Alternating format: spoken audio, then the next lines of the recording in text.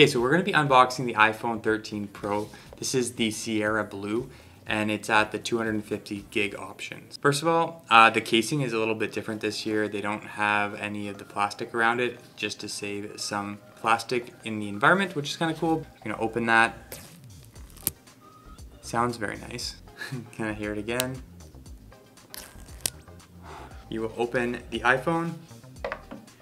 Woohoo! That's a nice color. It's kind of like the color of my shirt. Your iPhone 13 Pro. Those cameras are very big. So you will turn on the display next. You can see the color here. First thing I noticed is that 120 Hertz is definitely there. You will get your Face ID. Now, I have had an Android for the last 6 years, so this has been quite a new experience for me so far. And whoa, feels weird. Your iPhone here, this is the iPhone 13, and instantly you can kind of totally feel how fast the screen feels with that 120 Hertz. You get a USB-C to Thunderbolt, and then you get your SIM card ejector, and I believe you get a sticker.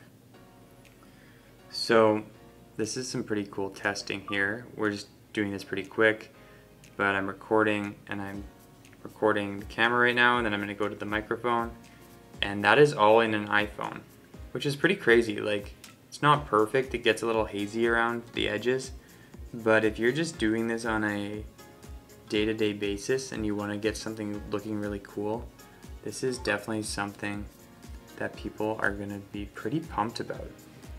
So there is also a macro mode, and you can what happens is when you get really close to an object, you get into macro mode, and you can get seriously close. So there's a lot of cool features about this phone. The 10 Hertz to 120 Hertz is definitely something that I was most interested in. If they would have had the 120 Hertz in the iPhone 13, not just the 13 Pro, I probably would have been tempted just to buy that, but that was kind of my main reason to purchasing this. Also, this blue color looks really sweet and I really enjoy it.